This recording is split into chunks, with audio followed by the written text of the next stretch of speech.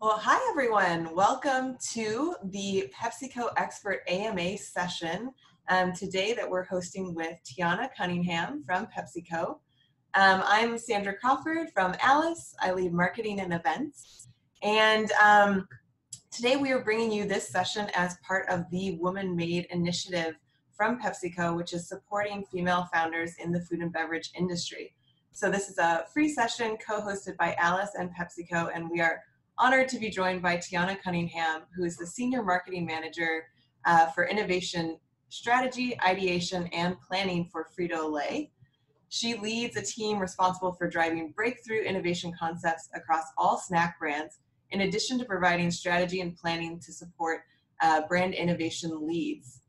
Throughout Tionna's 5-year career at Frito-Lay, she's worked on a number of initiatives and projects, including integrating design thinking process into innovation, driving growth on Lay's brand, both in the US and Middle East, and executing marketing campaigns with key strategic retailers. In addition, she brings several years of heart and hustle from her nonprofit background, always seeking to bring an agile approach and new ways of thinking into her roles. So we're going to start this session with a quick presentation from Tionna on design thinking. And at any point during her presentation or during the question and answer after, please feel free to drop your questions for Tionna into the Q&A feature you'll see at the bottom of your screen. And if you'd like to, also let us know where you're joining from in the chat over on the right side of your screen. And without further ado, I'm going to kick it over to you, Tionna. Thank you so much. I'm super excited to be here, and I appreciate everybody taking the time. So we're going to share a little presentation here to get us started, and then we'll get on our way here. All right, so as mentioned, I work on innovation, and innovation is absolutely everywhere, right? It's in the products that it is that we see. It is in the work that it is that female founders and folks within the community do, which is super exciting. It's in processes, but also what you get out of innovation is design. Design and design thinking is probably one of my favorite pieces of innovation, because design truly is everywhere. Everywhere is design. So when you think about it, if you look around for a second, what you'll see are a couple things that are actually well designed, right? So you think about this Zoom interface, for example. The location of the symbols and the messages and how things light up and the buttons and all of this stuff is designed, right? The way that the webcam interacts with you and how you can see different participants, all of this is designed around the experience. You look at the latest iPhone, which I sadly don't have because I just am too frugal. But you look at things like phones, you look at the cameras. We know what design and how Apple is known for great design and for really finding that unique mix and innovation. Even down to the chair that you're sitting at, right? Like that chair was designed to be comfortable. Or for those of you who are also a little bit frugal, that chair may be designed just to provide pure functional benefit without long-term comfort, right? But all of those things are examples then of design. But also if you look around, there's design in these processes, which is really super interesting.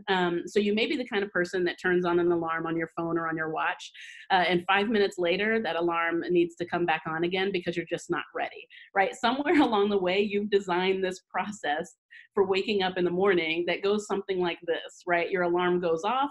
You decide, yes, I'm ready to get up, or no, I'm not ready to get up. You hit that snooze button, you say, I'll see you later. There's a delay, 5 minutes later, that same alarm comes right back on to remind you, okay, let's try this again, right? Based on what it is that you need, design and the design of this process is how it is that supports what it is that you're trying to accomplish, which at the end of the day is like getting out of bed and doing what it is that you need to do to be a boss, right? Sometimes that's harder than others, but you know, wherever you are, it's still your design and it still works for you. And that's one of the key things about design is it actually starts with you, right? It's very human-centered. And innovation at its core is human-centered.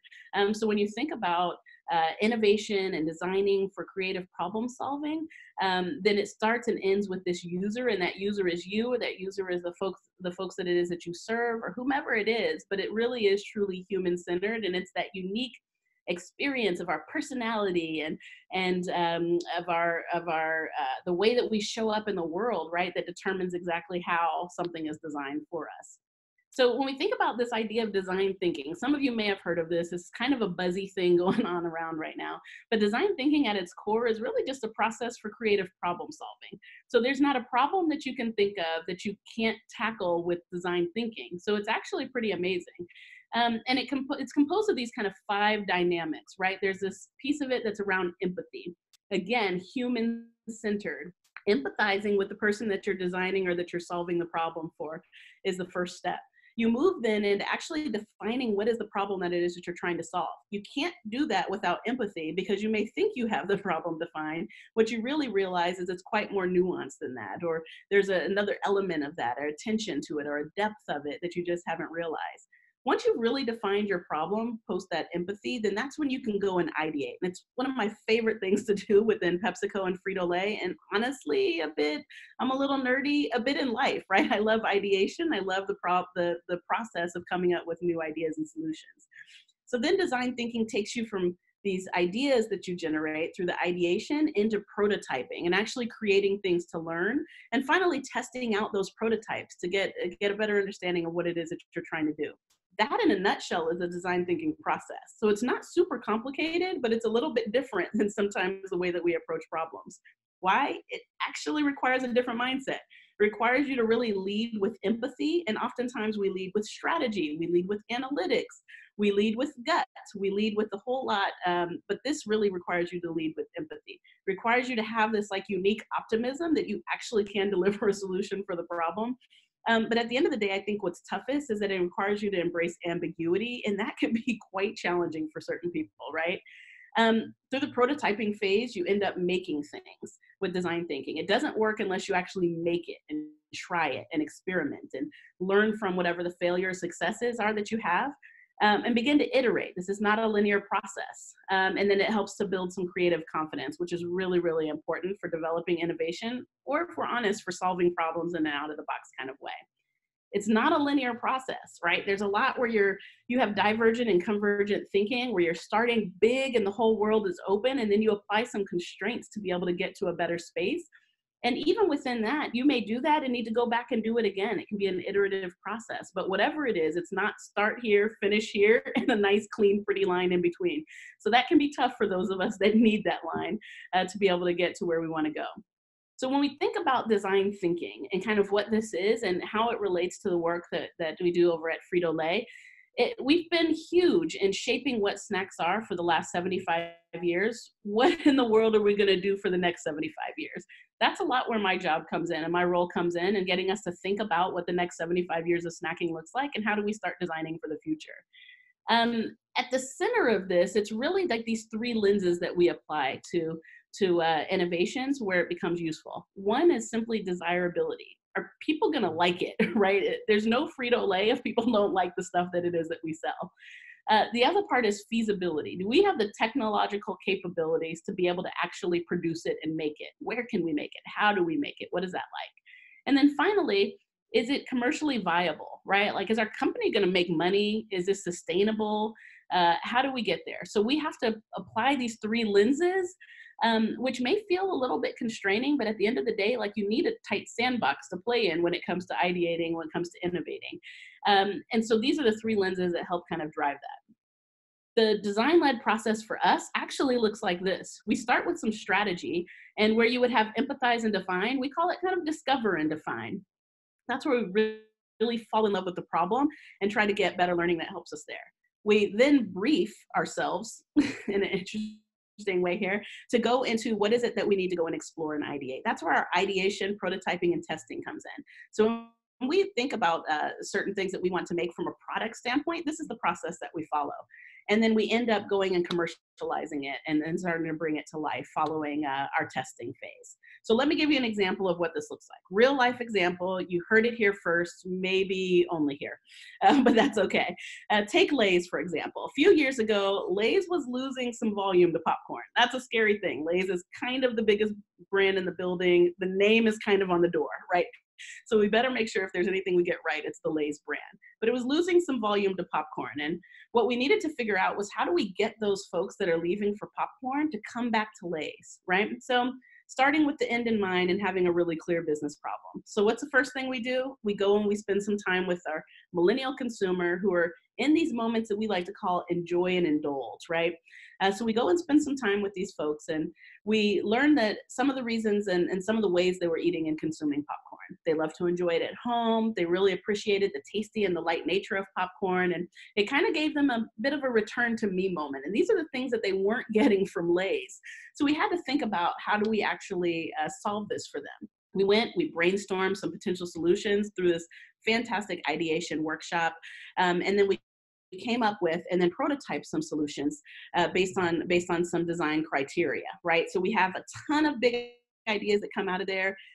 We'll call them bad, although I don't really believe there's such a thing as a bad idea. Well, sometimes people have bad ideas, but we won't tell them that.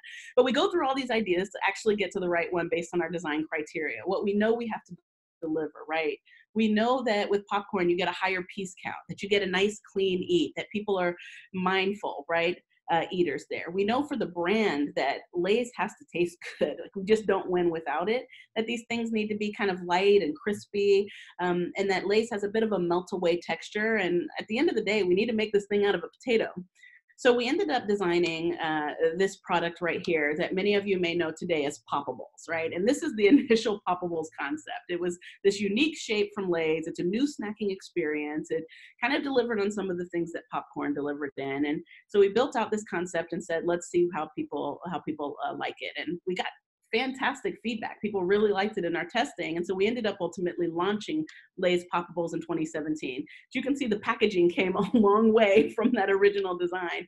But at the end of the day, it's been a huge growth driver for the Lay's brand because we were able to start at the center of that consumer. We were able to find that person that wasn't feeling Lay's anymore and was going to popcorn. And we were able to put our arm around them and say, here, right? We'll design something for you that meets your needs and fits really well within the Lay's brand. So at the end of the day, like design thinking can be a really positive process to get you to where you need to go. And it can be used not just for product innovation, it can be used to solve a process or to solve a challenge within your organization or to get you thinking in some ways that maybe you wouldn't have thought before. So I want to leave you with a couple tips and then we'll jump into this question part because that's really exciting. So the first tip is simply this: start with a problem. And I mean, always start with a problem, right? I could spend my day coming up with all sorts of ideas and it would be a waste of time if I didn't actually start with a problem. So when you're embracing design thinking, like start to think about what your hypothesized problem is. You'll refine it as you're empathizing and as you're further defining it through that design thinking process, but at least start with something in mind, right? And then I'll say this, I mean, care about people and care about this problem like you've never cared before. Like it's your nagging mama's retirement on the line, and that if you don't get this right, she's gonna have to live with you, and you don't have an in-law suite, and she's bringing her BFF judgment with her, and let's be honest, she just doesn't believe in your decision making. Like care like that, right? Like there's no tomorrow. Because at the end of the day, when you're designing for humans and you get as deep into human connection as you possibly can, you're going to deliver things that humans actually need and humans actually want. It's going to make it better, trust me. I'll also say don't be afraid to learn or fail, or learn while you fail or learn while you're succeeding. Or, I mean, if you're anything like me, just completely redefine success and failure and challenge anybody who wants to challenge you. Like, be okay with that, right? This is an important mindset, important thing to embrace. And then finally, gosh, this is fun. I hope you have fun with all this.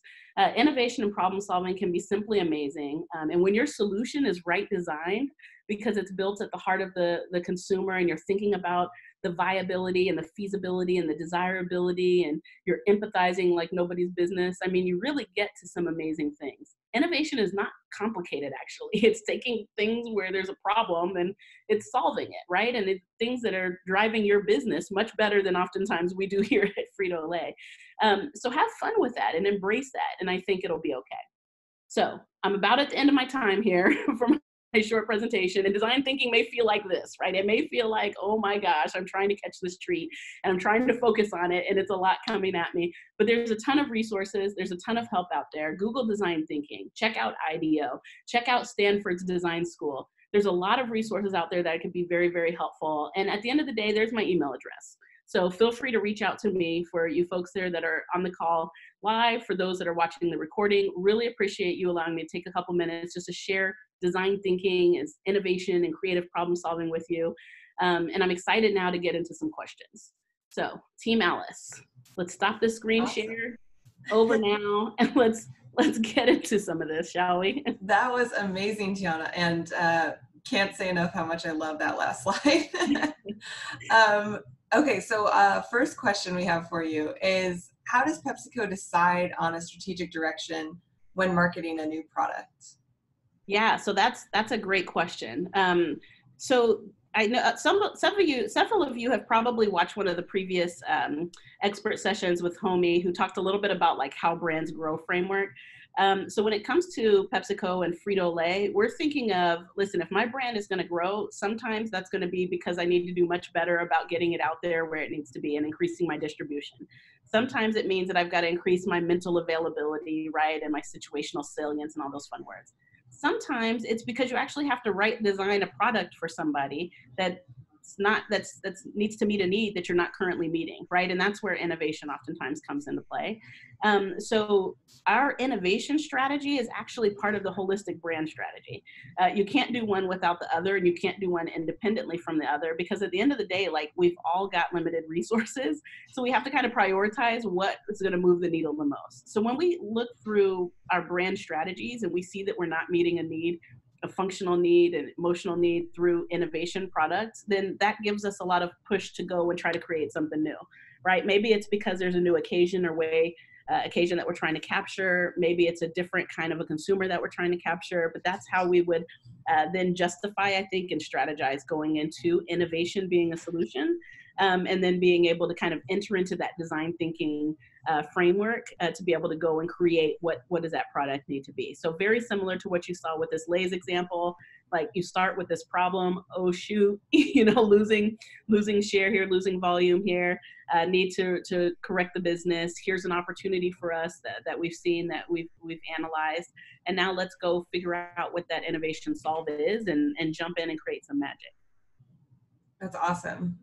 Yeah, and I wonder also how much marketing data maybe factors into these decisions. Do you use that a lot at PepsiCo to drive those decisions?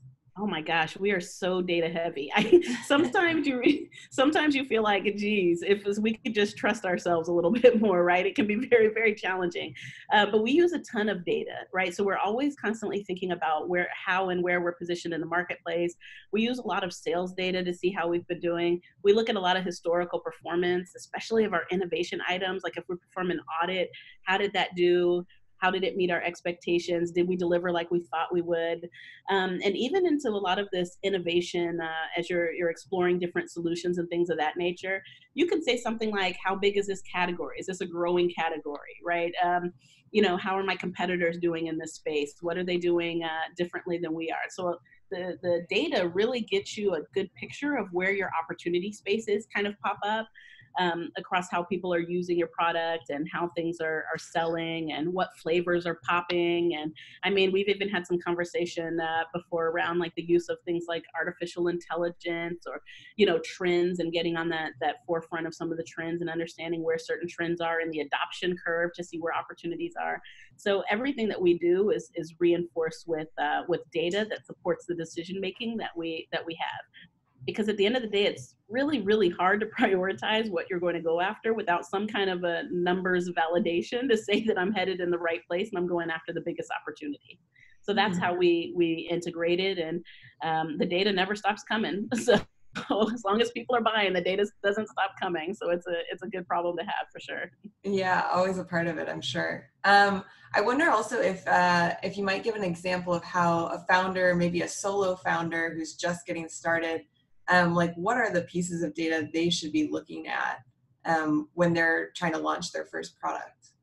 Yeah, so I think just a lot of industry analysis. So you're a solo person. I get it, right? I come from my pre-PepsiCo life is all nonprofit. So, I mean, that heart and hustle thing is real, right? You're doing your best to try to find something, but somewhere you saw an opportunity, somewhere you saw a need.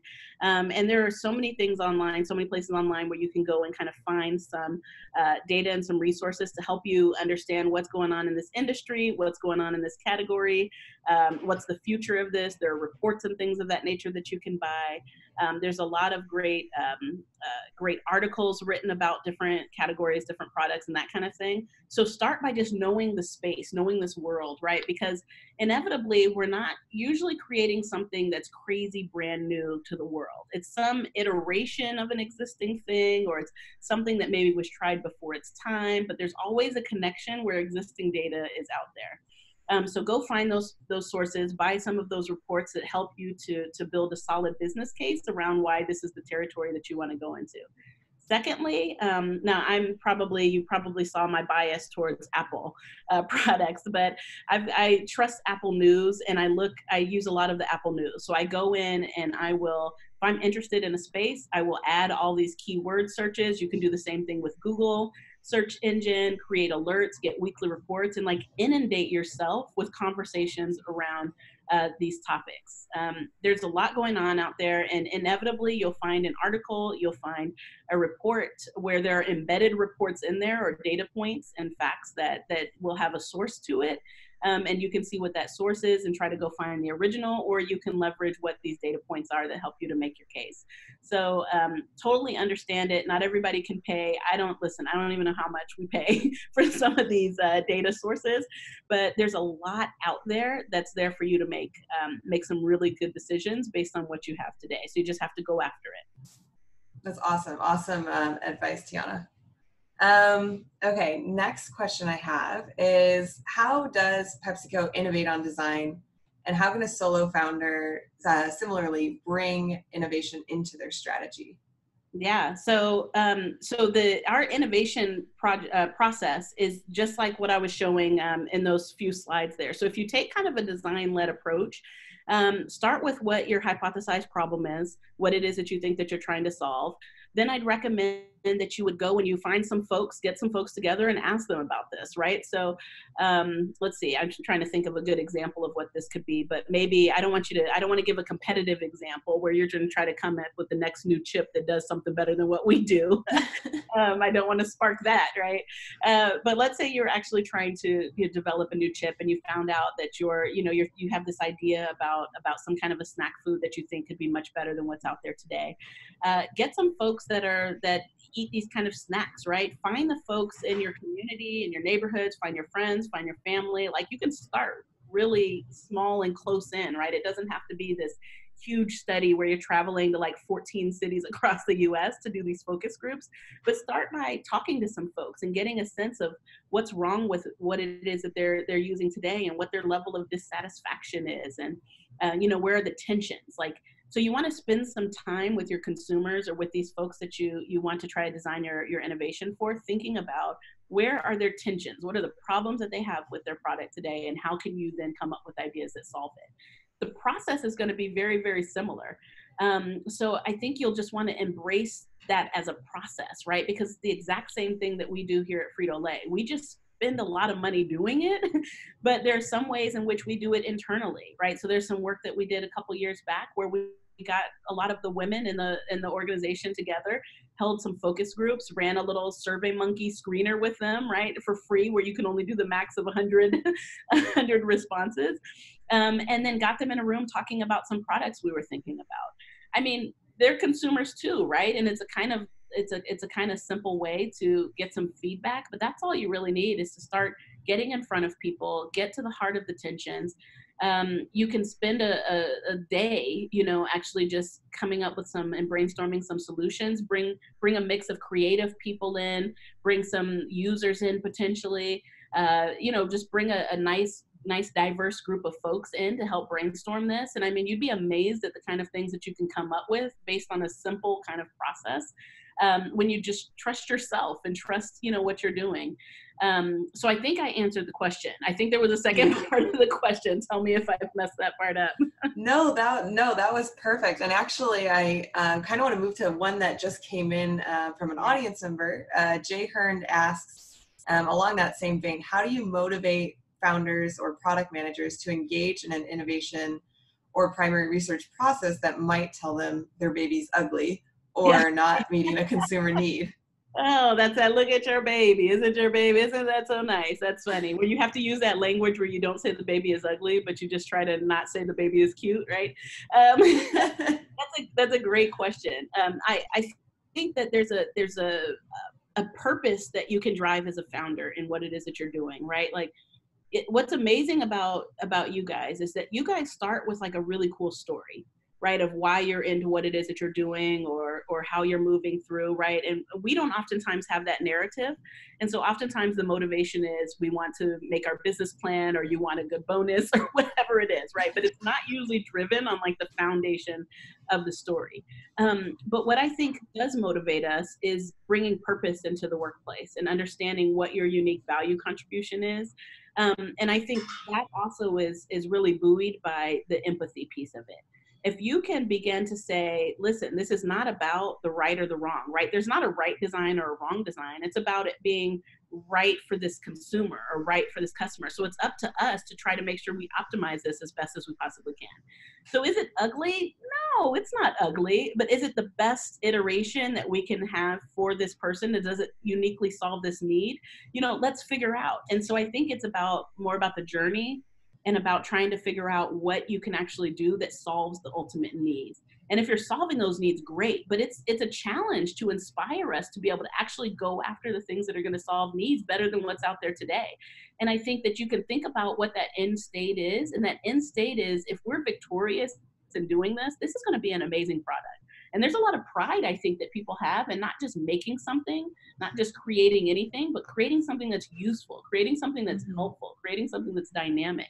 So if you bring your passion and your energy around this piece of empathy and help people to see the end state in mind and the impact that they're going to have on the lives of folks whose lives will really be enriched because of what it is that you're making, like, run with that, right? Treat yourself like a nonprofit in that sense. We're here to make people's lives better. We're here to tell your story, whatever your founding story is, tell that story, and then talk about how each person plays a unique role in delivering those results and getting there. And that when you do it together and design together, it's not just a person off in a workshop somewhere, but everybody's a part of this design thinking process, then I think it'll be a stronger motivator for sure. And then I'd also say include them on the research process in a positive way, right? Make sure that the questions are designed around what is working, and that kind of thing, versus going in with the negative that may kind of shun people, make people feel a little bit bad.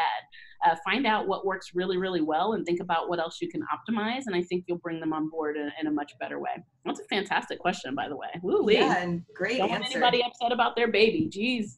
It's always a tricky thing to navigate. And I like that, keeping it really tied to the mission and the story of the company, and making sure all team members know that and feel like it's 100%. Part of their mission as well. Mm-hmm. One more question around this innovation before we kind of shift into a few different topics. But so Anna asks, she's curious to know how you know when an idea or project or potential product your team is working on is not the innovation your team is looking for. Yeah. I think, so two things. One is that sometimes when you start a design thinking process, you don't actually know, or you shouldn't know what you're looking for.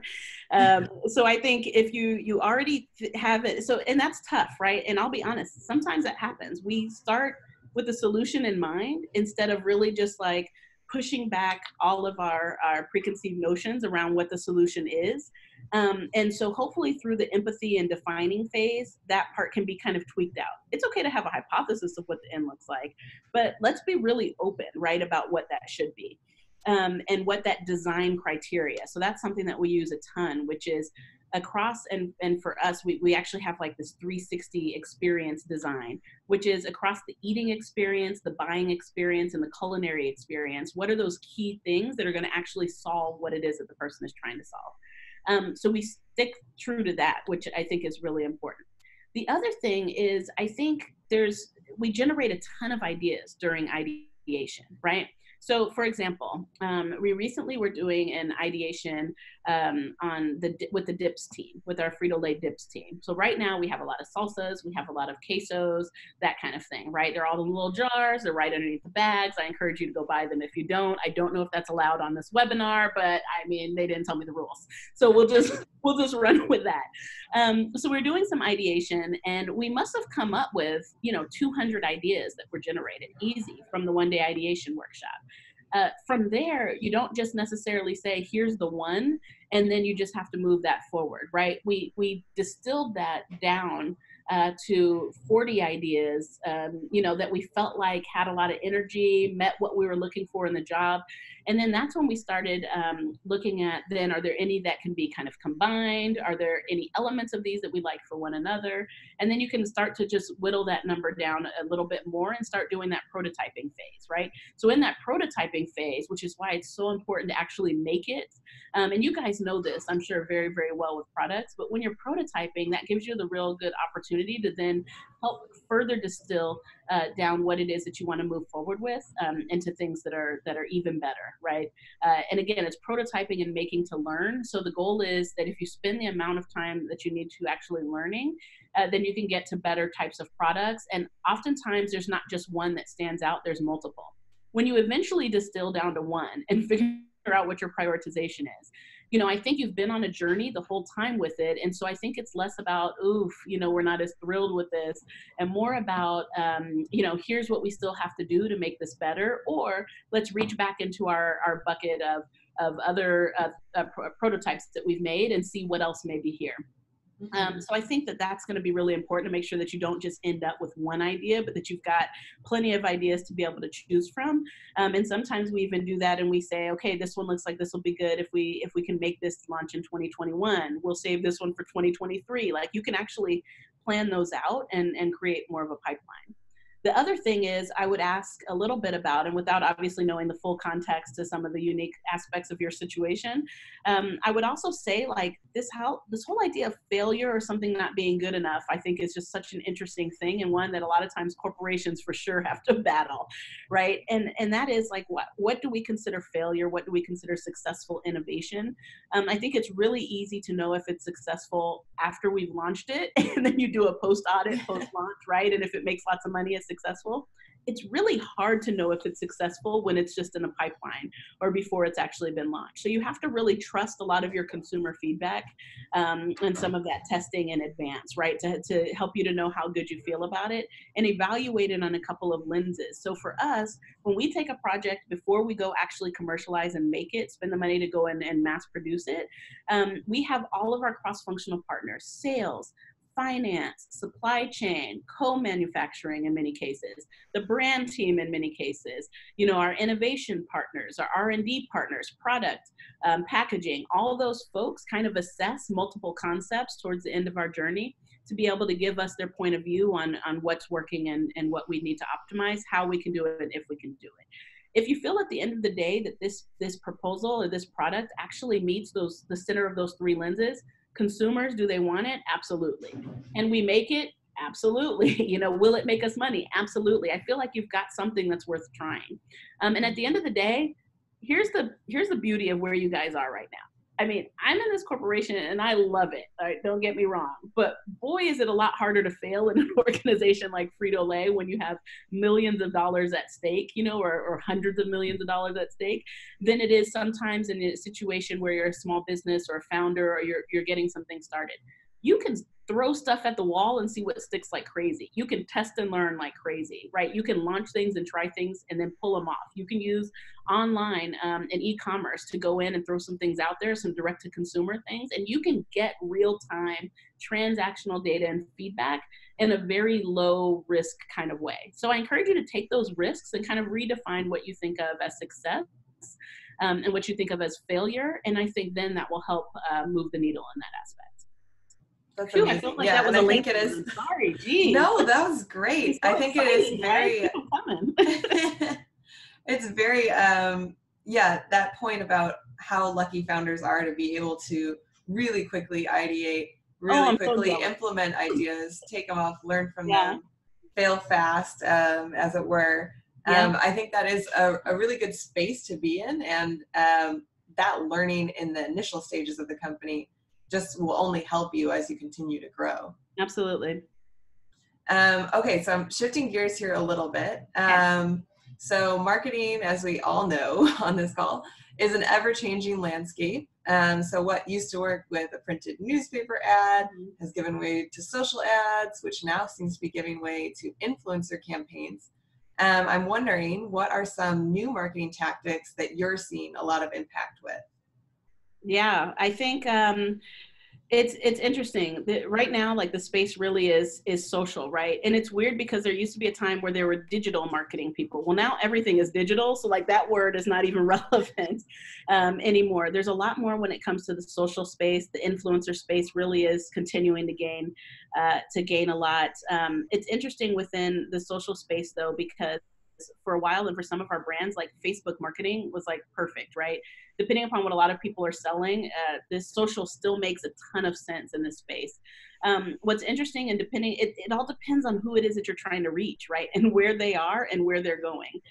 So for example, for some of our Gen Z folks, if we're not doing Snapchat things, then we don't have any business calling ourselves reaching, some of these Gen Z consumers. So for us, we're still spending a lot of time there. More on the emerging stuff is more of the voice activated, right? So think about the integrations with things like Google Assistant, with Siri, with Alexa and Amazon, the voice activated devices. So I think that's a space that's super, super interesting right now, to try to figure out how to test and learn in some of those spaces. What you'll find is that the majority of your efforts are going to be most well spent in some of your traditional channels in terms of what traditional is now, which is social and influencer, not necessarily TV or newspaper or print or whatever it is.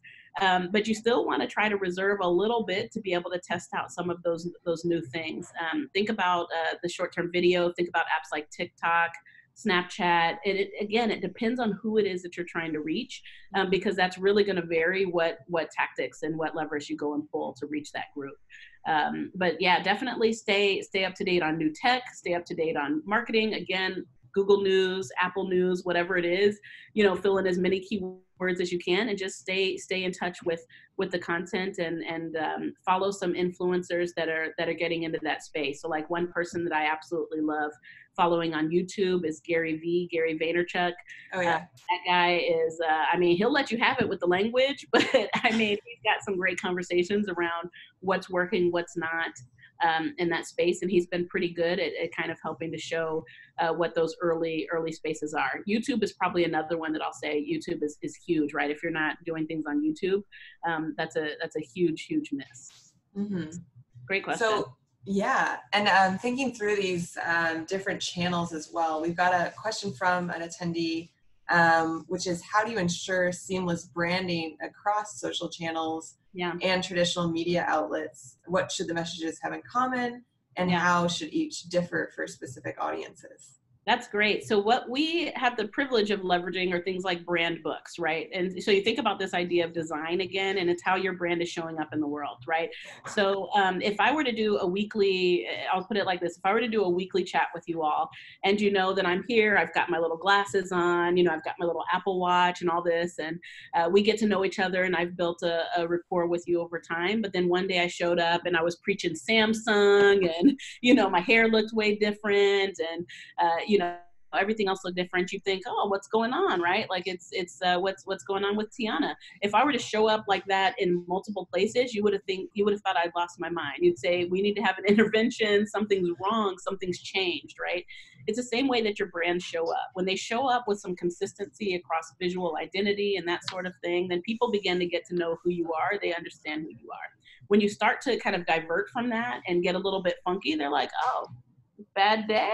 Like, what's going on, right?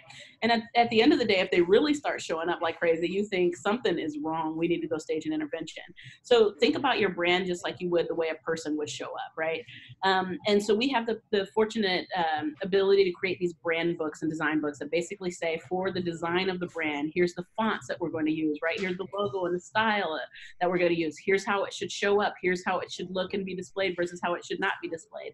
So I think just from a very basic visual identity, there's a consistency that you can have, a consistency in terms of your tone. We all know Wendy's. What kind of brand is Wendy's? Wendy is one sassy girl. She gets at it, doesn't she? She doesn't mess around. She claps back. Like, that's who she is, and that's how she shows up. And it's amazing, right? People have fallen in love with it. So you want to show up in tonality and in visual presence the same way. Now, across platforms, so that can be consistent across platforms. But what type of content you post across platforms can vary, right? So if you think about something like YouTube, people are searching YouTube for how-to type of thing, but they want certain inspiration. They want to learn, right? YouTube is actually becoming like a bigger search engine than Google, I think, which is insane, right? So if you think about the applications for video, it's going to be a little bit different between that and the application for something like Twitter, right? Or something like Snapchat. And so you have to know what each platform does and does well and who it reaches well, and make sure you customize your message. So an example of this is Gary Vaynerchuk, who I was just telling you about. Gary V gives a lot of marketing advice.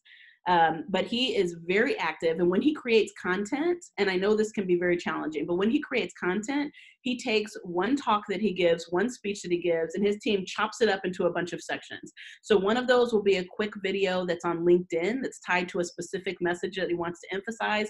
One of those may be a longer form version that's on YouTube for people to get the full creative content there. He may tweet out a quote from it and an image, right, or a meme or something like that onto Twitter. And so he uses very similar pieces of the same package and chops it up to create multiple types of content.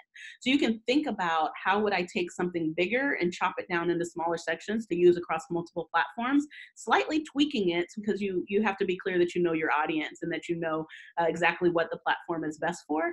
But at the end of the day, it ends up being worth it, right? Because you still show up as the same person. The same Gary Vee that curses on YouTube is also going to have, that tone on LinkedIn, who's also going to have that same tone on Twitter, but there's still different types of messages over the course of that allow you to really get different snippets of him.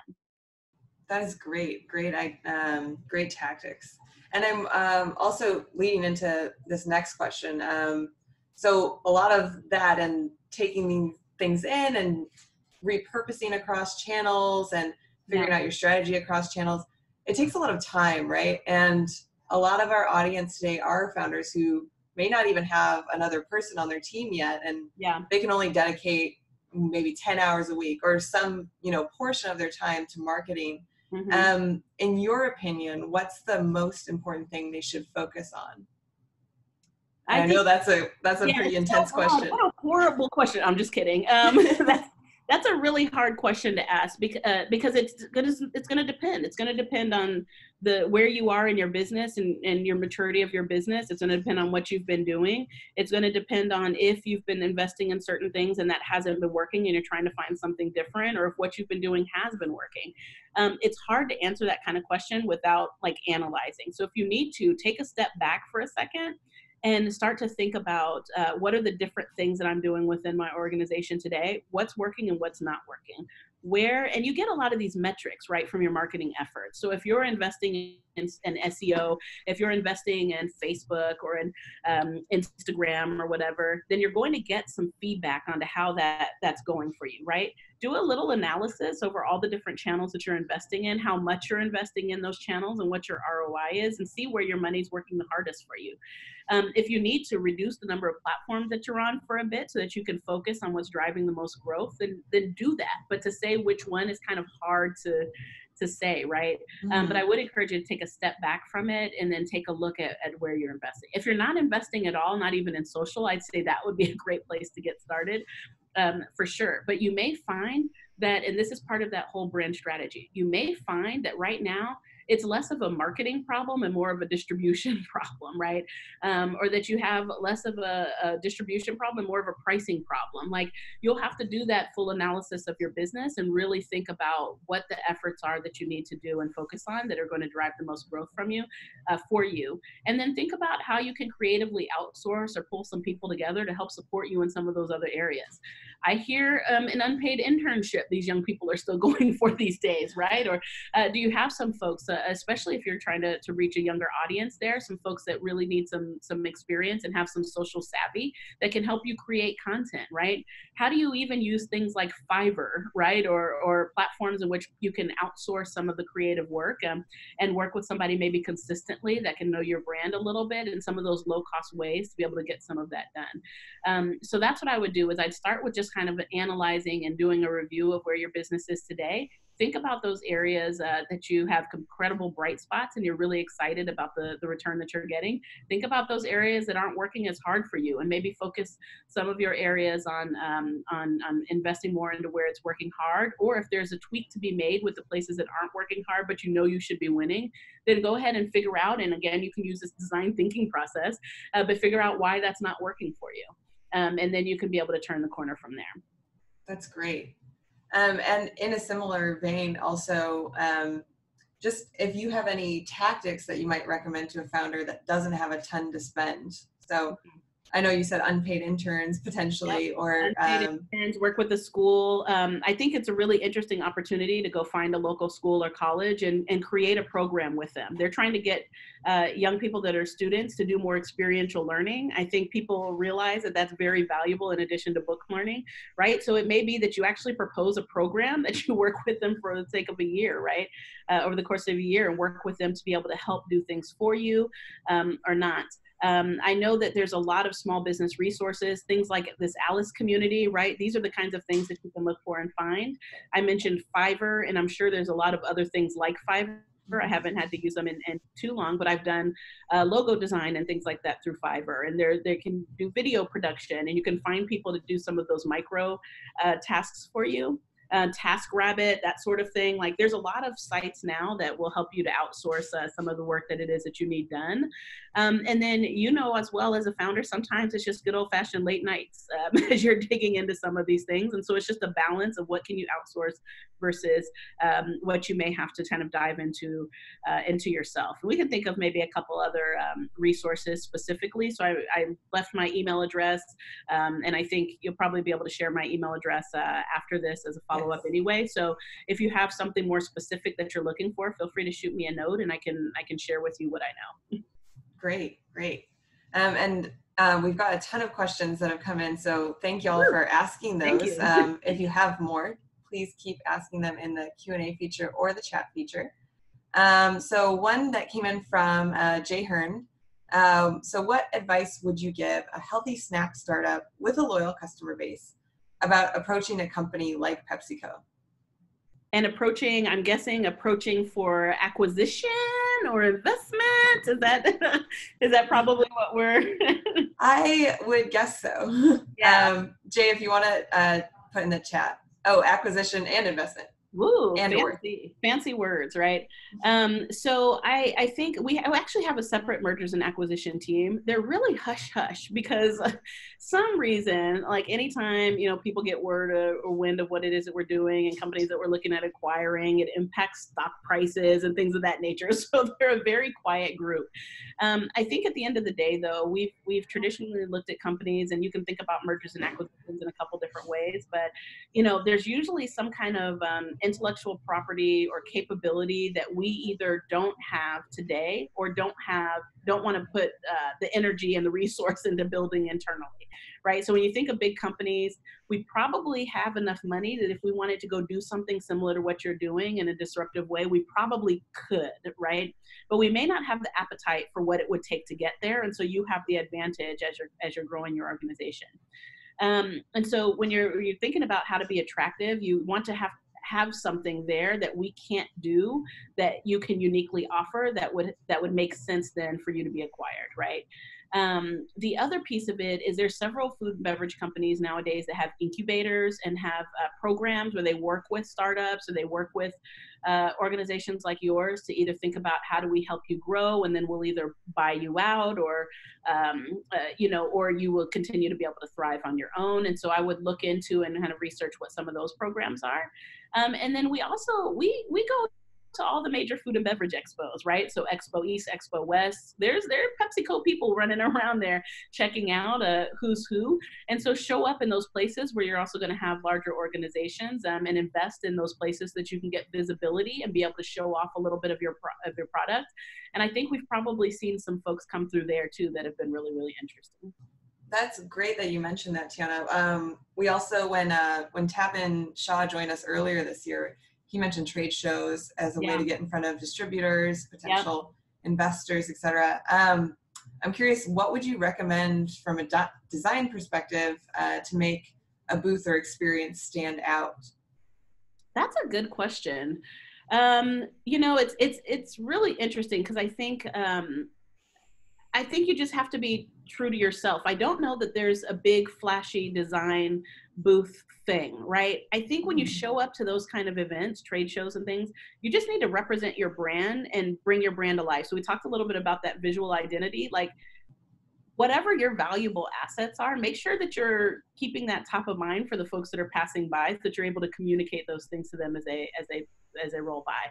So I don't think it's about the flashy and it's not about the shiny. And I think the kind of people that are looking at either acquiring companies or doing business with companies will see right past all of that, right? Like they have to get a little bit deeper in and get to know you. And so I think if you're true to yourself and represent your brand and your brand's voice the way that it should be represented, and you have something that's worth, acquiring, right? Sometimes we have things that don't have enough differentiation or don't actually deliver on what we say that we're going to deliver on. And in those cases, like we have to optimize what it is that we're offering instead of just try to use more marketing speak behind it, if we're honest. And that's a tough message, but it's an important one. So be yourself, show up, represent what you do best and why you really are differentiated and why you are who you are, and tell your story. And I think exactly what you need, you'll find. That's great. Great advice. We've got a couple of questions that have come in about packaging. So I'll start with the kind of broader one. How does package design factor into your marketing strategy in a consumer brand? What are some aspects of packaging to consider? Yeah, that's a great question. So that's where it really helps to have a design team and to outsource some of our design work, right? It makes it a lot easier. But packaging is so important. I think for many years, Frito-Lay has been very insistent on there being, clean packaging, clean look, right? Easy to read. The fonts matter. The font sizes matter. We've also focused a lot on photography to encourage appetite appeal. If you think about, especially in some of the health and wellness spaces, like when you think about taking some of those healthy ingredients, you're not adding artificial colors, you're not adding some of those things. It doesn't look as appealing, right? Maybe don't put something that doesn't look very appealing on the cover of a package, right? Be mindful of some of those things.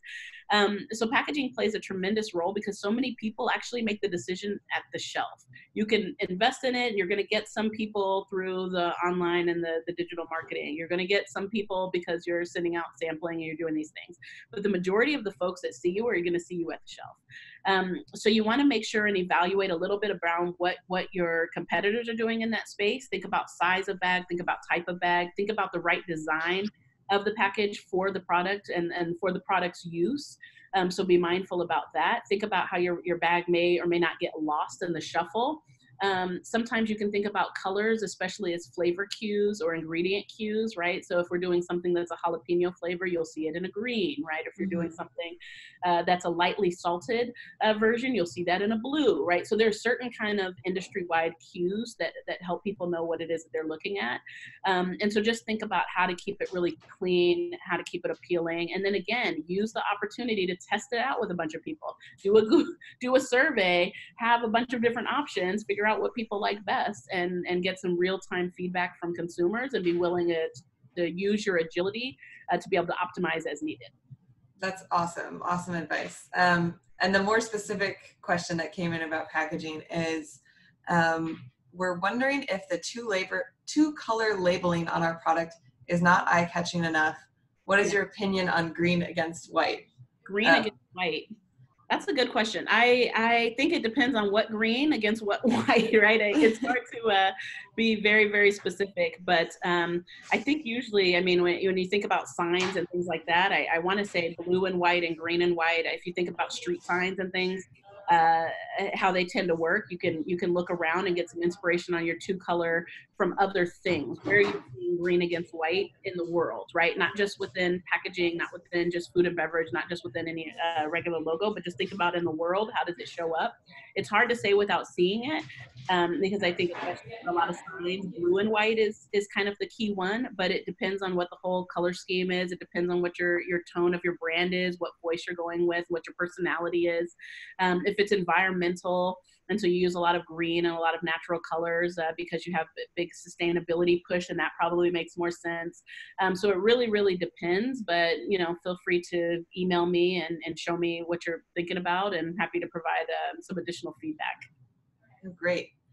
Okay, we only have a few minutes here left, so I want to end on something around your experience with multicultural marketing, because we know you're such an expert there. So wondering if you can share with the founders here, what are the top 3 things maybe that they should consider when targeting a multicultural audience with their marketing? Yeah, great question. I think number one, get to know the people that it is that you're trying to to reach. They'll help probably lead you in the right direction if you spend time empathizing. If it's a one-way conversation where you're just trying to push a product to somebody, but you're not contributing, I think that's a huge issue, right? So there's a lot of brands that want what you have, being somebody that's a person of color or being the diversity. They want the benefit of that, but they don't want to contribute or invest in that community and give back to it. So think about starting with empathy, and getting to know people, getting to know the unique tensions or the nuances that would play out differently for that group versus general population, so that you can write design for them.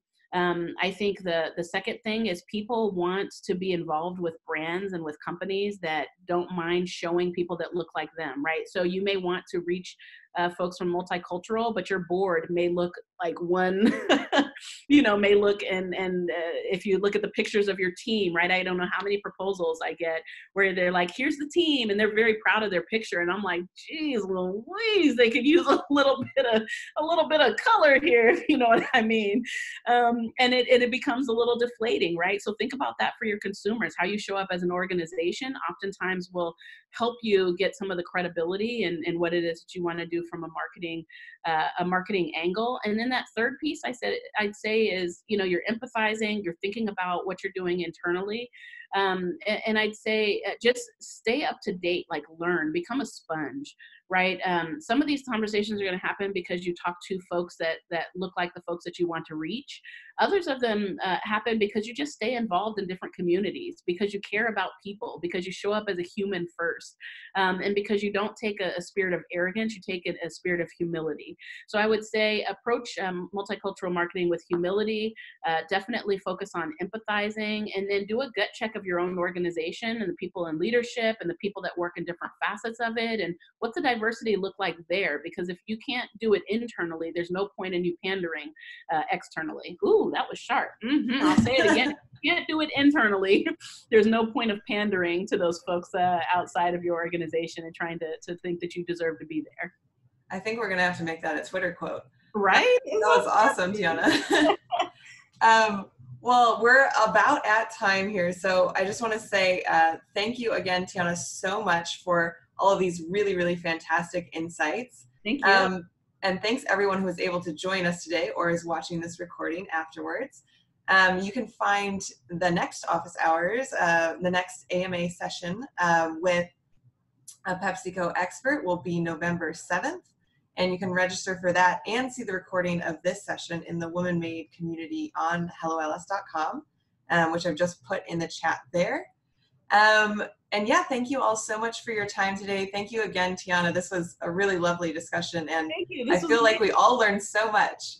Well, everybody on the call, you guys are awesome. Well done. I mean, founders, it's amazing. Keep doing what you're doing. Keep experimenting. This is a ton of fun. Be proud of yourself. Enjoy every day. This is great. Thank you. Thank you. And we'll share this recording and Tionna's email address in the follow-up email for this session. So thank you all so much for joining, and we'll see you next time. Bye.